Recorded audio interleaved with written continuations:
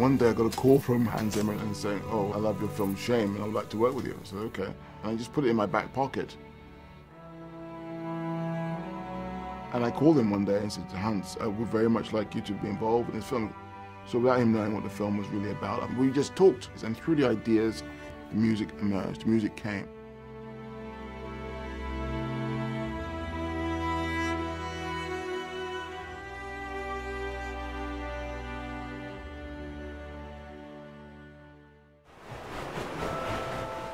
Days ago, I was with my family, in my home. Now you tell me all is lost. I was just daunted by the importance of the story, and I think it was important to keep the timelessness of the story alive. And to just figure out a little bit how to help an audience to get inside this character, to live just for a moment in this impossible situation, to be living under those circumstances, and the courage the man had. If you want to survive, do and say as little as possible. Well, I don't want to survive. I want to live. On this movie, what was actually really important is to use very traditional instruments. The whole thing is just basically based on strings and a little bit of woodwinds here and there and a little bit of percussion here and there.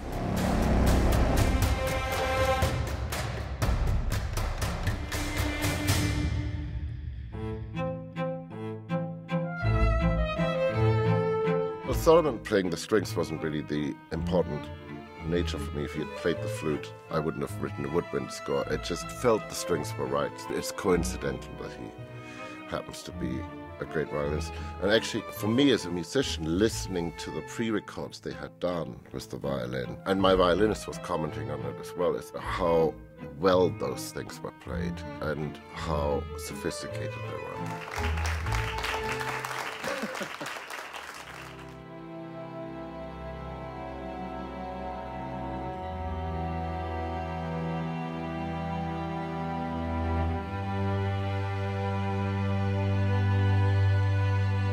Solomon has a theme, and it's really the theme that runs all the way through the movie, and everything that happens in one way or the other is felt, seen, perceived by Solomon and his theme. And so the theme takes on different colors. So the theme starts at the beginning and it does end at the end. There's a complete cyclical nature to it.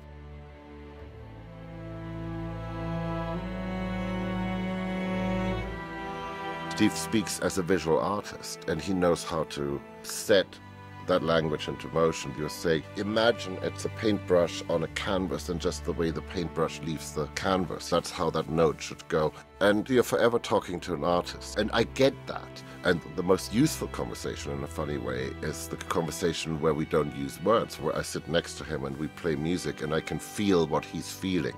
This is feeling right for this movie, this is feeling wrong for this movie. And those little tweaks and those little nuances we can adjust. And him just encouraging performance. And he does that brilliantly.